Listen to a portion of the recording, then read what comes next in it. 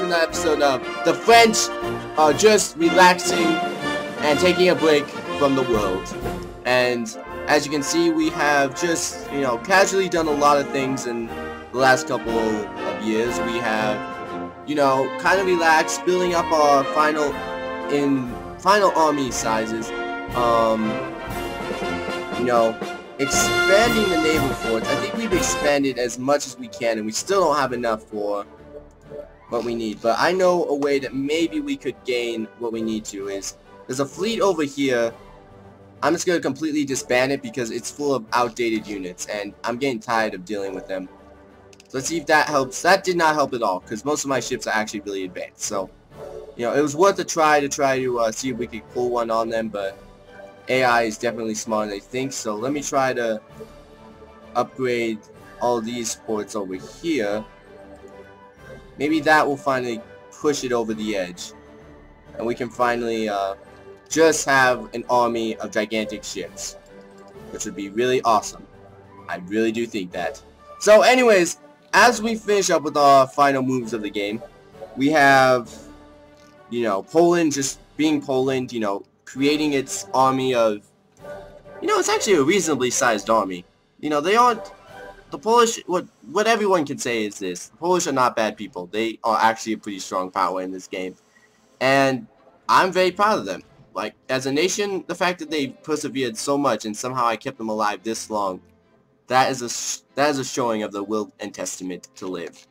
Okay, but I'm getting a little bit anxious because I'm waiting for the for a war score to finish, because right now my game is lagging up like a lagathon, and I don't want to make this game become unplayable. So I'm trying to wait for the next crisis to develop so that it'll go me versus the Germans into this final battle of awesomeness, which I think is what I want to do. Or, if I can't battle the Germans, then I definitely want to battle the Chinese. It's going to be one of those two. It's going to be the last battle of this game, probably. And, it's going to be the third and frightful Great War. The one that not even our universe has ever experienced. The one that will hopefully end all wars. Now, yeah. Now that's a good speech. Now I really wish that somebody would actually do something, because that was a really awesome speech. Apparently Germany's being a jerk even more. What do they want? Free the Bunkshin Hessian. Why did you do that, Austria-Hungary? You're gonna get your butt whooped. And I'm not saying that just to be like nice or anything. You guys are gonna get your butts whooped.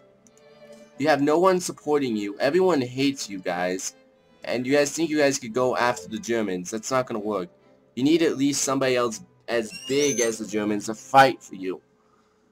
I mean, me and Italy could have probably done it, because I realized the Italians can actually fight the Germans, just not effectively. So, and Germany, as we can see, has slowly annexed a little bit of the small states, and becoming big and buffier is not what I want them to be. So, it's almost like we have to fix this. But I have to wait until a crisis goes, because I'm not going to just rack up the infamy, because at this point, I'm going to save all of that for when I'm going to either break up Germany and the Germans. But I think during this episode, everyone, we should have some kind of crisis go. And, I mean, look at this. The Ottomans are not keeping it together. Their land is splintering up like anyone's business. And I don't think they're going to be able to keep it together. And may I also add on that point, yes, we shall attend, the Indians are also becoming quite rebels. And I think the reason for that is because most of the land in India, which I completely forgot to mention this, because this happened like a couple episodes ago, like 2 or 3. The entire Indian land is completely splintered, people. Like, all of India is in complete and utter revolt, and they're actually in revolt for British fascism, which I thought was so hilarious. I was like, wow, that is so funny. So Brittany is just having all these relationships, and I would love to get relationships with the United States. The United States and France have been friends since the beginning. And how close are we to, like, overtaking those Chinese? Okay, we're coming really, really close. Now we're starting to, like, rival them again. I mean, they really get how's our army? Leadership 85, 8.5. I like that. Okay, but we're coming really close. We're just 100 behind now in terms of militaristic power. That's good. That's not too bad of a range. And now we're starting to make those ships.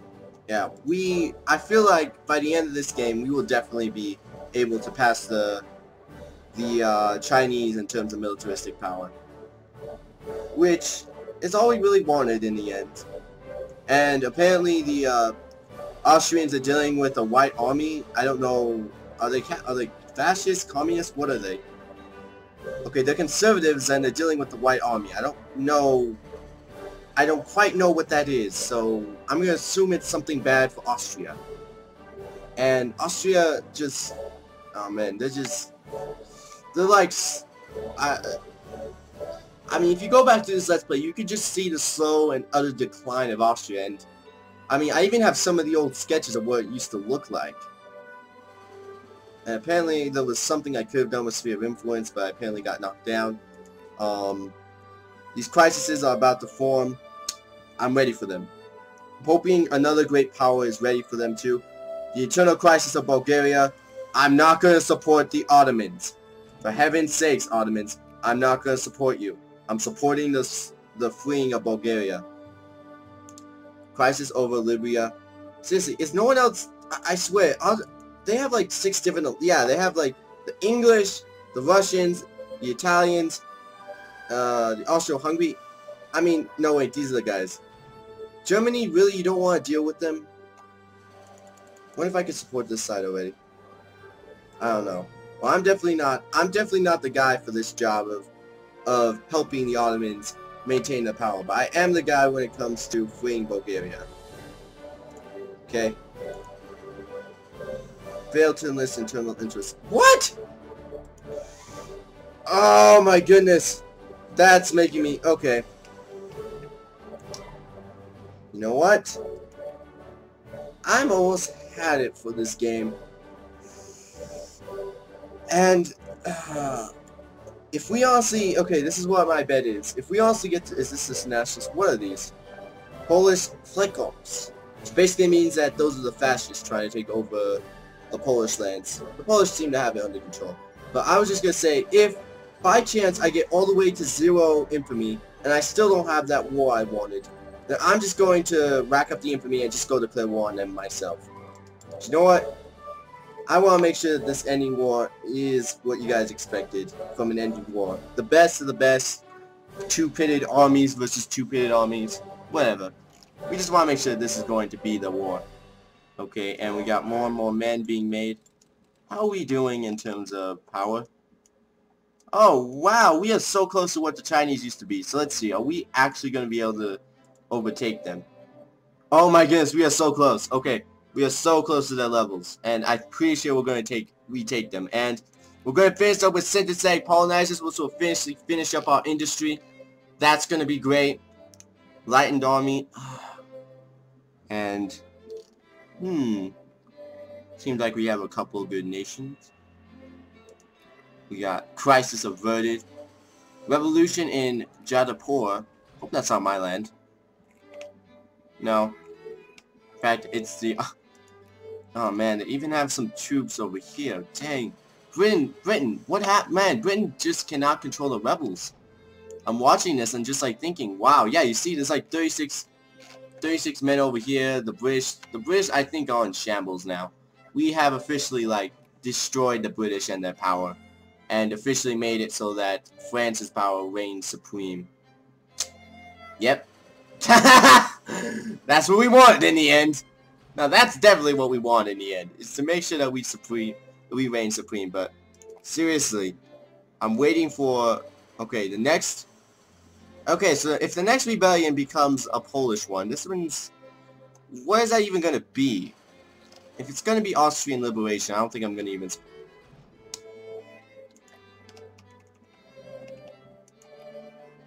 Okay, so now you guys are what? Okay, now you guys are fascist. Just stop influencing these guys. I'm done.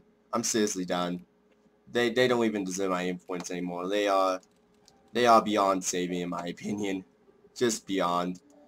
But yeah, it seems like we are so close with the Chinese right now that it's impossible to think of that we won't like overtake them in like a couple days. And Lombardy, kaboom. Okay. It's a good thing I made all those army men and have all these dreadnoughts ready to go and go kill people. Okay, we got... Okay, this one's not making anything, so I'm gonna help him with that by... Okay. Over here, build some more cruisers. Yeah, it seems like this is still the prep time for us to just build up as much as we can. Which is fine by me. I mean, peace is definitely something that was, in my opinion, a rare variety in this campaign. I mean, I feel like peace was definitely something that was not... Okay, just increase our opinion, whatever. I'm not going to help you guys, though, because you guys blew my trust. I mean, I don't mean by blew my trust by one time. You guys blew my trust by so many times. I mean, I gave you guys so many chances to try to help your nation, but yet you guys always consistently could not keep control. Maybe the fascists will actually be a good government for you. I don't know, but I'm about done.